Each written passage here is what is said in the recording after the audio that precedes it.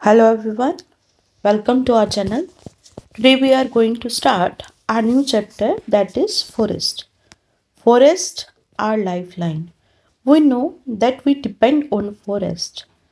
We take our food, shelter, each and everything. If you will see that indirect way or direct way, we depend on forest. So let's understand this chapter.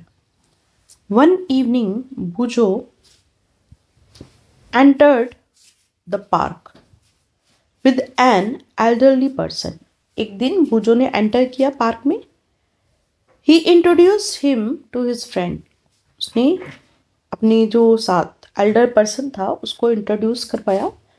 Professor Ahmad was a scientist.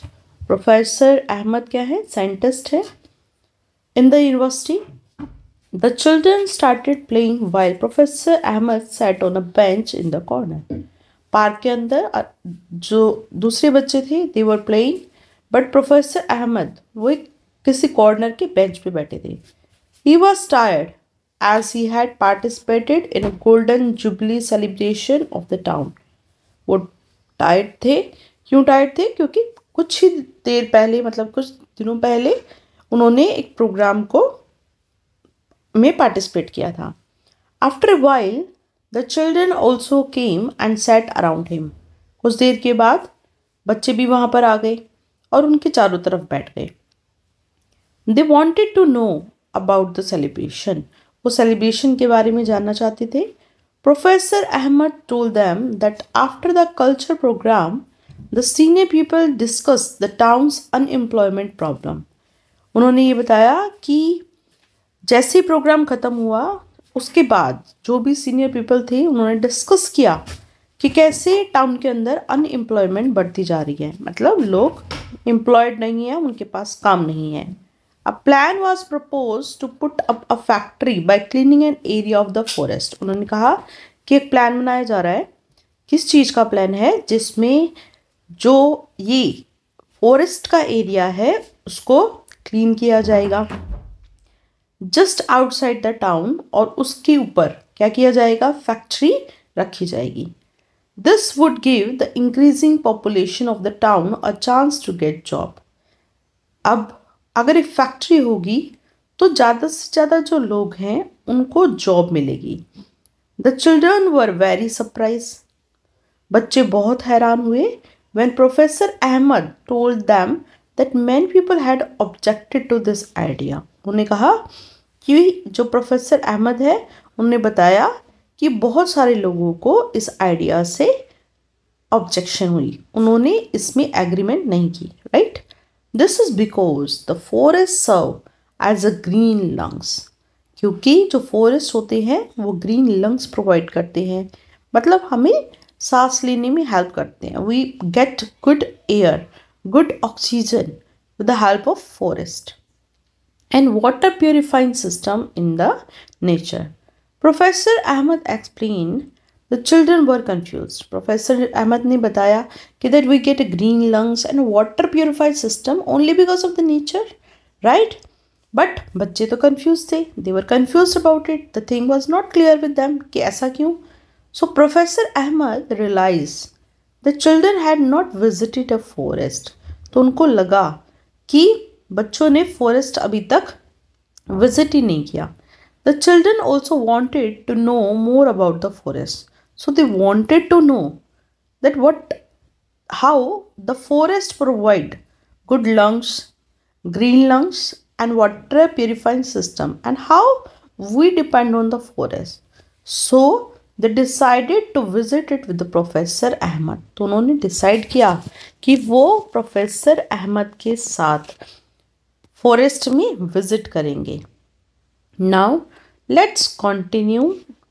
Here we are talking that how this children and Professor Ahmad visit forest and what they will learn there. So one Sunday morning, the children packed a few things like knife, a hand lens, a hand lens, a stick, a notebook, and walked together through a forest trail near a village. एक Sunday morning को बच्चों ने अपने backpack किए और उसमें knife, lens रखा, stick रखी, नोटबुक, और वो विलेज के पास जो फॉरेस्ट था वहां पर चले गए. On their way they meet तिबू, a young boy of their age group. उनको वहां पर लड़का मिला और वो बच्चा जो था वो सेम एज ग्रुप का था जैसे कि जो बच्चे थे उनके.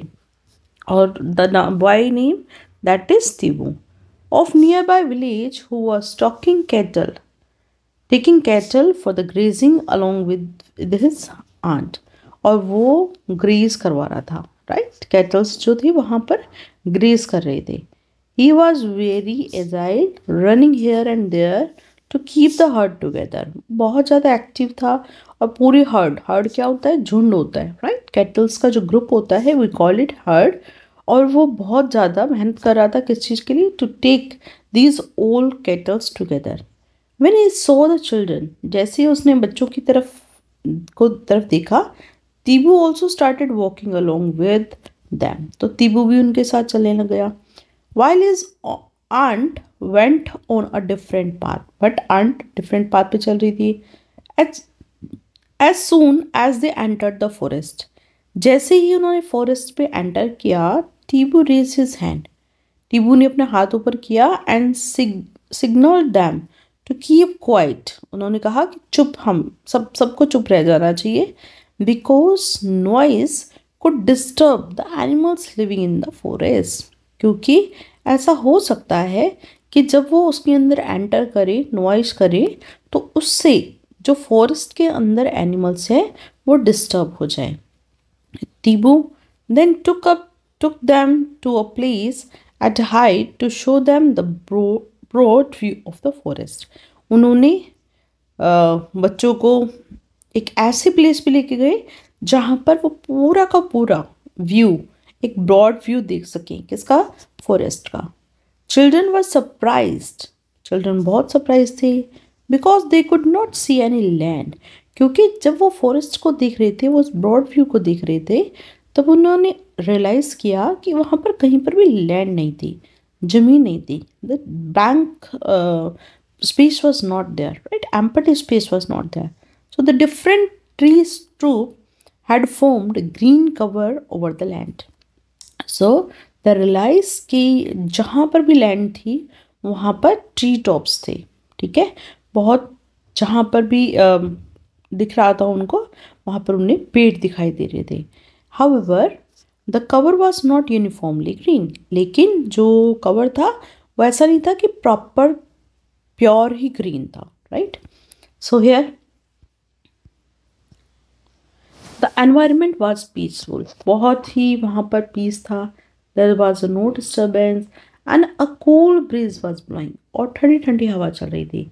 This made children quite fresh and happy, और इससे जो बच्चे थे वो फ्रेश हो गए, राइट. और वो बहुत खुश भी थे. While coming down, they got excited on hearing a sudden sound of a bird and some noise from the top branches of the tree. जब वो नीचे आ रहे थे तो they were very excited because a sudden sound of bird, उनको पक्षियों की आवाज़ आ रही थी, right? Tibu told them to relax since it was a normal phenomena here. तिबू ने तब बच्चों को कहा कि वो रिलैक्स हो जाएं क्योंकि एक नॉर्मल फिनोमिना है. Because the children's present, some of the monkeys had to climb higher up on the trees. क्योंकि बच्चों ने फॉरेस्ट में एंटर किया था तो जो मंकीज थे वो बार बार क्या कर रहे थे, ट्रीज के सबसे ऊपर वाले एंड पर जा रहे थे. Where they disturb the birds, और वो वहाँ जाकर बर्ड्स को डिस्टर्ब कर रहे थे. Animals often give this type of warning call to alert other animals. और वो इस तरह से क्यों करते हैं? ताकि जो दूसरे एनिमल्स हैं उनको एक वार्निंग मिल जाए, उनको एक क्लू मिल जाए कि कोई दूसरा पर्सन या फिर कोई और उनको उनके फॉरेस्ट में एंटर कर रहा है. सो टीबो also told that many other animals like bore, Bisan, jackal, porcupine, elephant live in the deeper area of the forest. ये सभी एनिमल्स फॉरेस्ट के डीपर, बहुत अंदर गहरे जो जंगल में है वहाँ पर रहते हैं। Professor Ahmad questioned children that they should not go deep into the forest. उन्होंने ये बोला उनको वार्निंग दी कि हम क्या करेंगे, फॉरेस्ट के डीप एरिया पर बिल्कुल नहीं जाएंगे। बूजो एंड पहेली remembered that they have studied about forest as an example of a habitat in class 6. Class 6 में उन्होंने habitat के बारे में पढ़ा था। They could see now how the forest provide a home for many animals and plants. और उन्होंने समझा कि कैसे एनिमल्स जो होते हैं वो क्या करते हैं, शेल्टर प्रोवाइड करते हैं, कैसे उनका घर होता है, राइट। फॉरेस्ट हमें लगता है कि it's a extra area, right, but as we C there are a lot of animals which stay in that and that just as a home for them. The land where the children were walking was uneven. उन्होंने देखा कि जिसके ऊपर वो चल रहे हैं that land is uneven and covered with many trees. टीबू help them to identified. टीबू ने उनको हेल्प किया कि पता लगे कि ये जो फॉरेस्ट है इनके अंदर जो ट्रीज हैं वो कौन कौन से हैं। द ट्रीज वर साल, टीक, सीमल, शीशम, नीम, पलाश, खैर, आंवला, बैम्बू, कचनार, right. Professor Ahmad pointed out that there are several other trees. उन्होंने बताया कि बहुत सारे ट्रीज भी हैं। ट्रीज के अलावा वहाँ पर श्रब्स, हर्ब्स एंड ग्रासेस भी हैं। And you know these are very useful. The forest floor and the trees were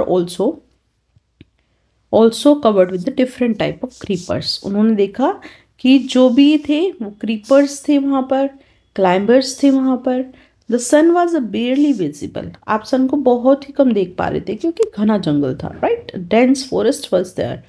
So the sun was barely visible through the leaves of the tree, making it quite dark inside the forest because sunlight was not there, right? So sunlight, if it is not there, so it is a quite dark. बहुत ही वहाँ पर अंधेरा था. So let's do activity. Activity 17.1. Observe the various thing in your home. आपको क्या करना है, अपने घर पे ऑब्जर्व करनी है चीज़ें and make a list of those which are made from material which may have been obtain from forest. अब आपको वो सारी चीज़ें कलेक्ट करनी है जो आप फॉरेस्ट से, आप देख सकते हैं कि कुछ मटेरियल्स ऐसे होते हैं जो फॉरेस्ट से मिलके बनते हैं, तो you have to make a list of that, right. You might have many wooden items on your list like plywood, fuel, would, boxes, paper, matchstick, furniture. These all you can say that is made by wood only. Do you know that gum, oil, spices, fodder for animals and medicinal plants, these are also some of the product which we get from the forest. These are also the substances जो हमें किससे मिलते हैं, forest से मिलते हैं. Based on the product that we get from the plant, try to fill table 17.1. आपको table में लिखना है कि कौन कौन से प्लांट्स, कौन सी चीज़ें आपको प्लांट से मिलती हैं. One example of each plant is already given. Fill in the blanks by adding more examples.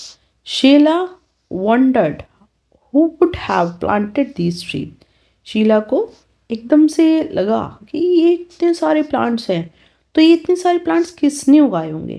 Professor Ahmad replied that in nature tree produces enough seeds. Nature क्या करती है, सीड्स को भी प्रोवाइड करती है, राइट. जब ऐसा होता है कि कोई भी जो भी फ्रूट होता है, व्हेन इट रिपेन, वो पक जाता है तो उसके जो सीड्स होते हैं वो नीचे गिरते हैं, राइट. जो सीड्स होंगे वो फिर सॉइल के अंदर मिल जाते हैं एंड देन नेचुरल फिनोमिना से, राइट, नेचर से ही ऐसा होता है कि दैट सीड ग्रो, वो उगना शुरू हो जाता है, राइट. उसको बाहर कोई मैनुअली कोई प्लांट नहीं करता, right. So the forest floor provides favourable condition for them. Forest floor क्या करता है, उसको फेवरेबल कंडीशन प्रोवाइड करता है ताकि वो जर्मिनेट कर सके, डेवलप हो सके into the seedling and sapling. Some grow into up into the tree, कुछ तो ट्रीज के रूप में आ जाते हैं। ये added that ब्रांची part of the tree above the stem is known as a crown. उन्होंने मेंशन किया कि जो ब्रांच पार्ट होता है ट्री का, ऊपर वाला हिस्सा जो होता है, उसको हम क्या बोलते हैं, crown of the tree. What we call crown of the tree. Now Professor Ahmed asked children to look up and observe how the branches of a tall trees look like a roof over the other plant in the forest. Professor Ahmed ने पूछा, asked children to look up, ऊपर देखो, observe करो tall branches को जो roof की तरह दिखाई दे रही हैं। He told them that that is called canopy. इसको हम क्या बोलते हैं, canopy बोलते हैं। Now this is activity 17.2. Visit a forest और पार्क इन योर नेबरहुड। आपको क्या करना है, फॉरेस्ट या पार्क में जाना है जो आपके आसपास है। Observe the trees and try to identify them, और उनको आइडेंटिफाई करो। You can take them the help of some elders और books on the trees. List the characteristics of the trees that you observe, such as the height, उसकी height को देखो, shape of a leaf, crown, flowers and fruits. Also draw the crown of some trees, और कुछ जो trees हैं उनके crowns को भी ड्रॉ करने की कोशिश करो। Professor Ahmad pointed out that the trees had a crown of different type and size. उसने ऑब्जर्व किया कि जो क्राउन होता है उसका साइज और टाइप डिफरेंट होती है, राइट। उन्होंने बताया, बच्चों को पॉइंट किया। These had created different horizontal layer in the forest, और इस तरह से डिफरेंट लेयर बननी शुरू होती है। These are known as unstories. इनको हम क्या बोलते हैं, unstories बोलते हैं। Giant and tall trees constitute the top layer, followed by shrubs and tall grasses, and herbs form the lowest layer. जो नीचे की जो एरिया होता है that is formed by shrub, tall grasses and herbs, right? So this you can see some crowns, right? Different rooftops are there of the trees. So some crown shapes it is given in the figure. Now what do you see? This is unstory, right? And this is called canopy. Now we see similar kind of trees in every forest? क्या हमें सब जगह एक ही तरह के forest दिखाई देते हैं, बुजो ने पूछा। Professor said no, due to the different climatic condition, क्योंकि क्लाइमेटिक कंडीशन अलग अलग होती है, प्लेस अलग अलग होते हैं, तो ट्रीज भी डिफरेंट होते हैं, वहाँ के प्लांट्स भी अलग अलग होते हैं। The type of animals also differ from forest to forest. उन्होंने ऑब्जर्व किया कि जब प्लांट्स और ट्रीज डिफरेंट होंगे तो वहाँ के जो एनिमल्स होते हैं वो भी डिफरेंट होते हैं। A few children were busy watching beautiful butterflies fluttering here and there on the flower of shrubs and herbs. उन्होंने देखा कुछ बच्चे जो थे वो बिजी थे जब उन्होंने बटरफ्लाइज को देखा, राइट, और वो बटरफ्लाइज shrubs और herbs के ऊपर घूम रही थी, फ्लावर्स के ऊपर। They had a close look at the bushes. While doing that, their hair and clothes had seeds and thorns clinging to them. जब वो ऐसा देख रहे थे, ऐसा कर रहे थे, तो उनके बालों पर, उनके जो क्लोथ्स थे उसके ऊपर छोटे छोटे सीड्स और उनके थॉर्न्स मतलब कांटे लटक गए थे। They came across numerous insects, spiders, squirrels, ants, and various other animals on the bark of the tree, plants leaves and on decaying leaves on the forest floor. अब उन्होंने देखा कि वहाँ पर स्क्वायरल थे, चींटियाँ थी, स्पाइडर्स थे, छोटे छोटे एनिमल्स थे, राइट।